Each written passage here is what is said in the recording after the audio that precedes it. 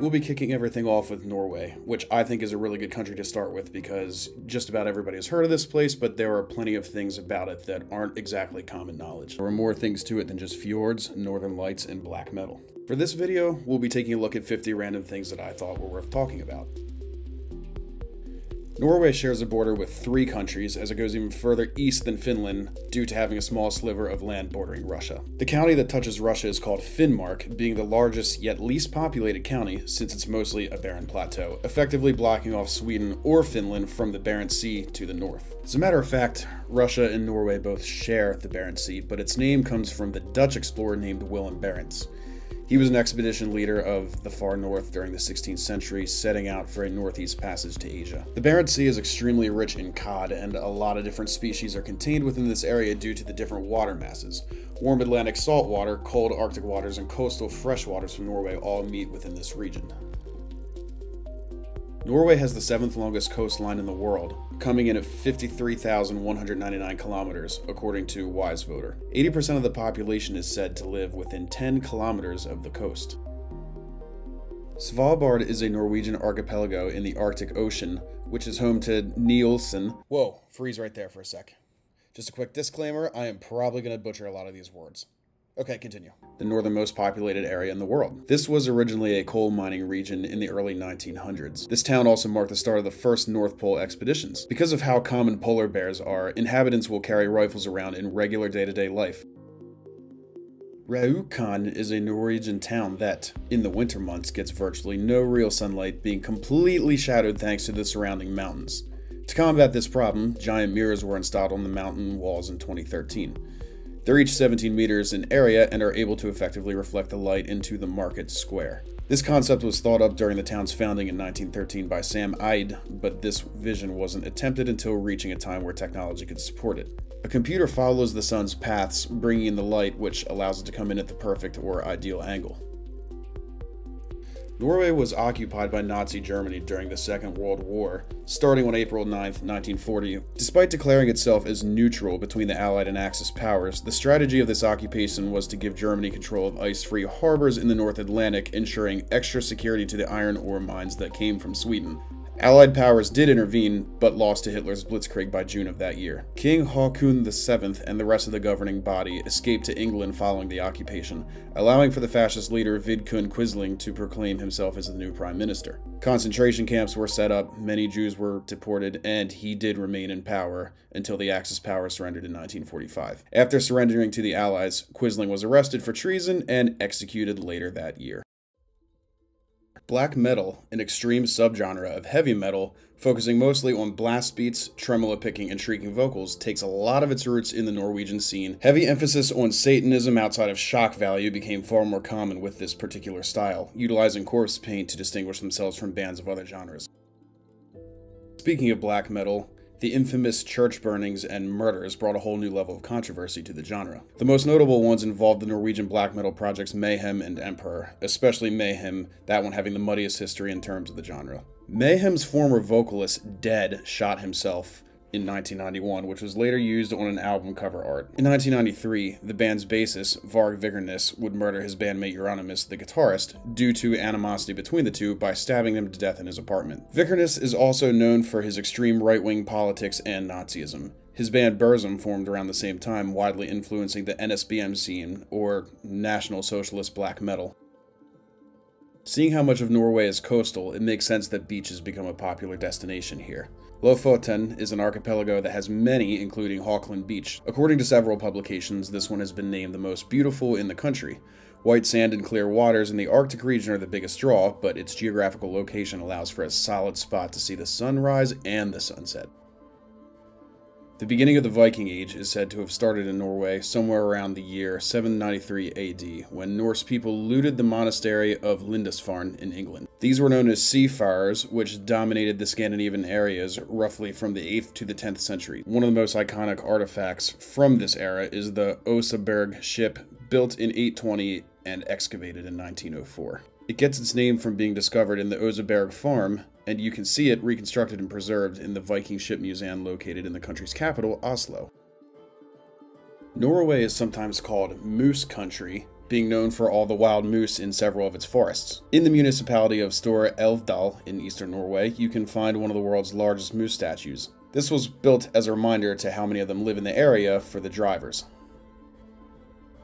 Considered a dependency of Norway, Bouvet Island is the world's most remote island situated in the South Atlantic Ocean. It's a sub-Antarctic and volcanic island and not part of the Antarctic Treaty System, which is what allows Norway to own it as a dependency. The entire island is uninhabited, being a protected nature reserve. Vegetation is very limited due to its climate, however it has worked as a heavy breeding ground for certain bird species. From 1130 until 1240 AD, Norway went through what it was known as the Civil War period. Since 1123, the land was ruled by the king Sigurd the Crusader until one Harold Gill popped in from Ireland claiming to be the king's half-brother. Miraculously, the king recognized this, but forbade him from taking the throne as long as his son or himself were still alive. When the king died in 1130, Harold broke that promise, gained popular support, kicking off the War of the Impostors, which began this entire period. Stavanger and Kristiansand are two of the larger cities around Norway's southern coast, both connected by the E39 highway. Along this region you can find the Motor Center Norway, formerly known as K&A Raceway Sokndal, that sits within the mountains. Eikeidalsvatnet is a scenic spot along this range, mostly being a large body of water surrounded by the mountains. Near this, you might find yourself stumbling upon a rock formation known as Trollpikken, which literally translates to troll's dick. This is because a rock juts out, resembling an erect penis. In 2017, this was severed from the use of power tools, but a fund was raised to reattach it using glue and cement. Moreover, the general area is surrounded by greenery and smaller mountains, as well as great views of the water. Now, you can't talk about Norway without discussing the stave churches, which basically get their name from the vertical wood boards known as staves. Around 1180 AD, the Borgund Stave Church was built in honor of the Apostle Andrew, one of Norway's most distinctive of the stave churches. Due to the lack of daylight that can enter the building, it's usually very dark on the interior. It also contains Norway's only remaining freestanding bell stavework tower, and much of the medieval interior remains as it was, save for some restorations. Now, this church in particular is known for all of its adorned non-Christian symbols, most notably the 4 outer dragon heads. In 1868, it was converted into a museum in place of a church, and a new church was constructed later that year close by for the purpose of actual worship. Another one of the famous stave churches is the Gull Stave Church, built around the same time, and like Borgund, was converted to a museum. Originally, when this one was to be replaced in 1880, it was to be demolished, but was saved due to the Society for the Preservation of Ancient Norwegian Monuments. What a mouthful. Only the parts from the Middle Ages wound up being preserved. A complete replica of this was built simply by adding new to the title. So one more that we'll take a look at is the Hedal Stave Church, considered to be the largest of the stave churches. This one is still in use, being a popular spot for people to get married today. Sitting on a foundation of stone, this large building is also strengthened by its interior staves for support. Thanks to its construction taking place after Christianity had heavily influenced Norway, it doesn't sport as many pagan dragons as the others, but instead has a higher amount of Christian symbols. In the early 19th century, it actually served as an election church, part of a long string of other polling stations that would lead to the Norwegian Constituent Assembly and the writing of the Constitution of Norway, which was in 1814. Loosely based on traditional clothing, a bunad is a Norwegian article of clothing heavily taking roots in the 19th and early 20th centuries. These can commonly be seen worn in celebrations ranging from weddings to graduations to holidays all over the place to this day. Jostedalsbreen National Park lies in Vestland County, Norway, getting its name from the largest glacier on mainland Europe. It's also the largest white area that you will find on a map of Norway. Nearly half the park is made up of these glaciers, also known for the valleys and the waterfalls. The highest peak is 2,083 meters above sea level, although it is shrinking every year, which is starting to reveal farm ruins that were overtaken by the glacier in the 18th century. Speaking of the early 18th century, much of modern-day Norway was part of the Swedish Empire. Tensions here arose around this time period specifically due to the young Charles XII taking power. Peter the Great's Tsarist Russia would team up with Frederick IV of Denmark, Norway, and Augustus II of the strong Saxony, Poland, Lithuania. Ooh, another mouthful. Charles would see a defeat by 1709 known as the Battle of Poltava, the war's largest battle. Now, this is heavily seen as one of the most important wars of the northern European regions, as it ended the Swedish Empire's massive power presence. By 1721, the Swedish Empire would no longer be ruled by an absolute monarch. However, Norway never saw actual independence until 1905, nearly 200 years later. So to understand Norway's separation from Sweden, we actually have to look back at the union of Norway and Sweden that dates to 1814, when Norway's constitution was written. Despite having their own constitution, Norway was still ruled by the same monarchy and followed the same foreign policy as Sweden. This latter part is really important because of the fact that both nations had different interests in terms of trading partners, and Norway was actually more dependent on foreign trade in general, especially with the United Kingdom. As they approached the 20th century, more military expenditure existed on both fronts, and in 1905, Norway's Christian Michelsen formed a coalition, passing a law in the Norwegian parliament to dissolve the union. A referendum was held with an almost entirely unanimous vote to confirm the union dissolution. Despite no country legally being able to technically do this, Norway does claim a region in Antarctica known as Maudland. This region covers about a sixth of the continent's land. The first person to successfully reach the South Pole was a Norwegian known by the name of Roald Amundsen, who joined an expedition via a Belgian ship called Belgicia in 1899. He beat Robert Scott, another expeditioner, thanks to the help of his dogs to get him there quicker. Now, let's talk about the capital. So, Oslo was founded way back in 1049 when it was designated a Kaupstad, or a place of trade. To protect the city against invasion from Sweden in the 13th century, the Akershus fortress began construction. In the past, it had been used as a military base and even as a prison, also temporarily an office for the Prime Minister. Though it has never been taken over by a foreign enemy, it was surrendered to Nazi Germany, where people were executed by the occupiers. Today, the fortress is open to the public between 6 a.m. and 9 p.m. daily. Another really famous fortress is the Buhis Fortress, also lying along the border with Sweden along the Gotha River. This medieval castle is built entirely out of granite and brick. This also served defense purposes, with a continuous wall that surrounds the base roughly 3 meters thick. Included on the inside of this exterior wall structure, you will find the King's Hall, a chapel, barracks, and many other things. During the Northern 7 Years' War, the fortress was severely damaged. A massive explosion was caused in the Red Tower, known as the Bohusbang, to thwart a Swedish attack.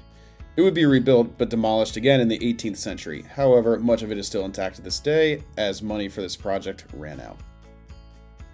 Now, what was the Northern 7 Years' War? It was also known as the Nordic 7 Years' War, which was basically a war that started in 1563 that would see the end of what is known as the Kalmar Union, and that was a union between Sweden, Norway, and Denmark. This was heavily sparked due to frustrations from the domination of Denmark over the others, as well as the colonies of Iceland and Greenland.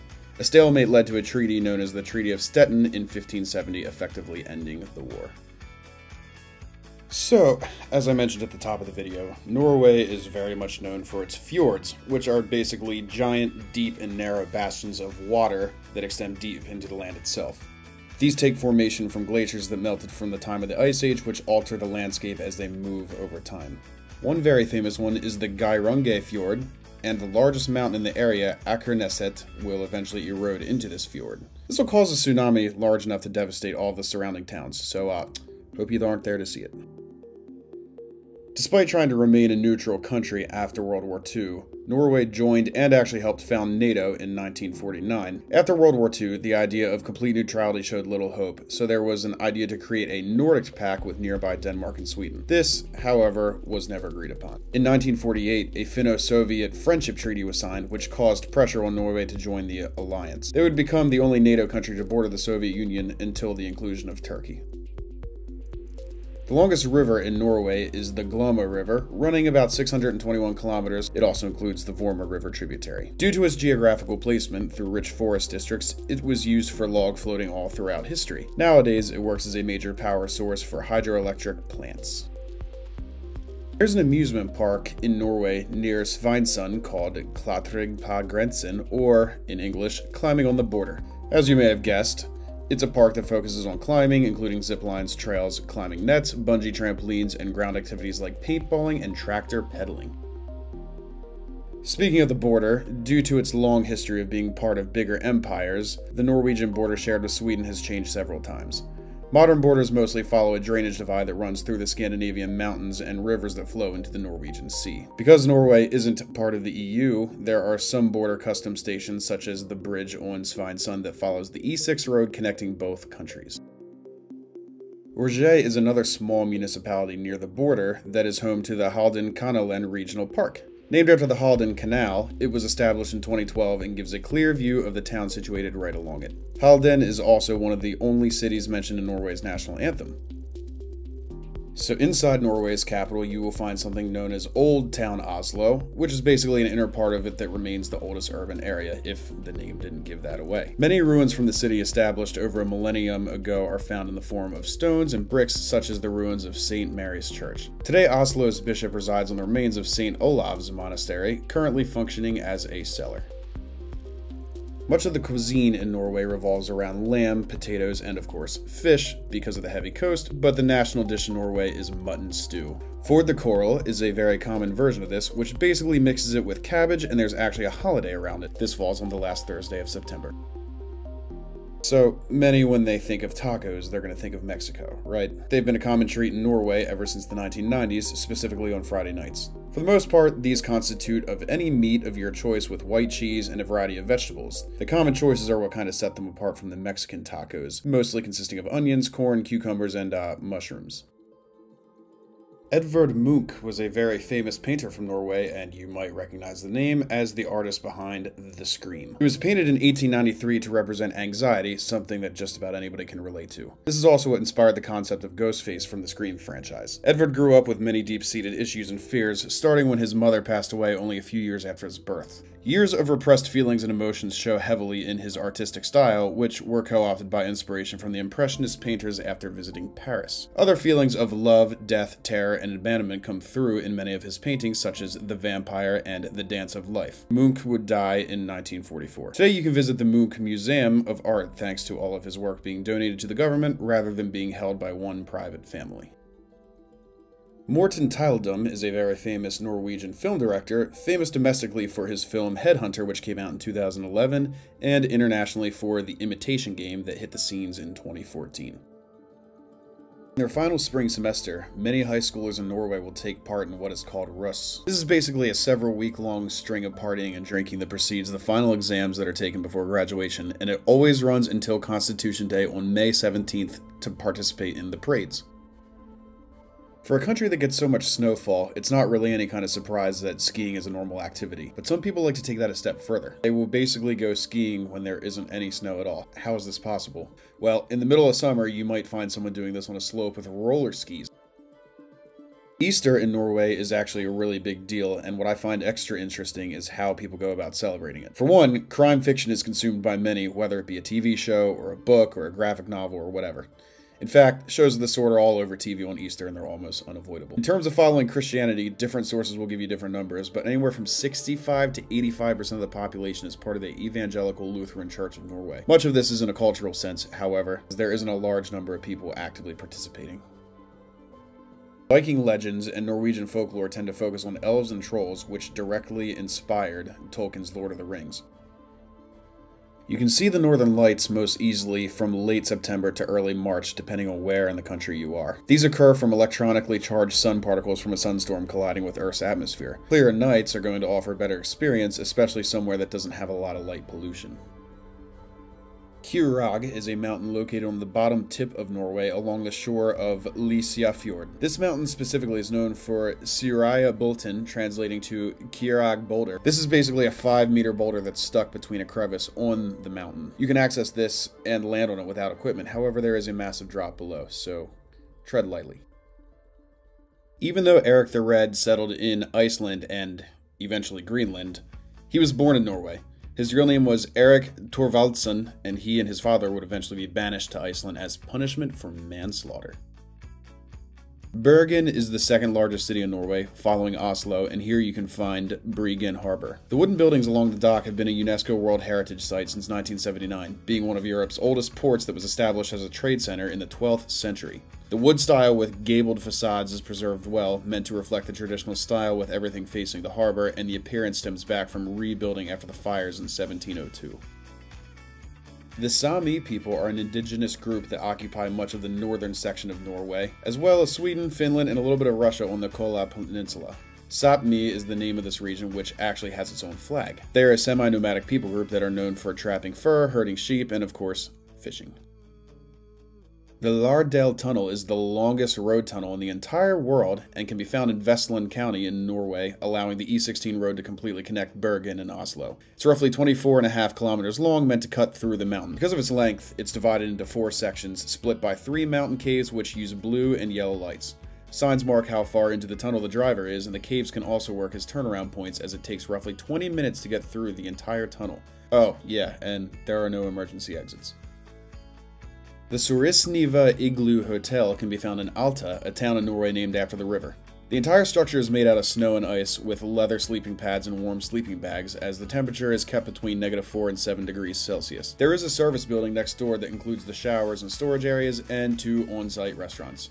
There are also ice sculptures everywhere. About 30% of the world's puffin population resides in Norway and are usually found by the sea. And with that, we've got our 50 facts about Norway. If you made it this far, thank you so much from the bottom of my heart for sticking with me. If you liked this, please give the video a like. If you didn't, give it a thumbs down. If I pronounced any of these words wrong and you know Norwegian or are Norwegian, feel free to correct me. Is there anything that I got wrong? Is there anything that you think should have been mentioned that wasn't? If so, I'd love to hear about either of them in the comments. And of course, don't forget to subscribe to the channel. Thank you, and I will see you next time.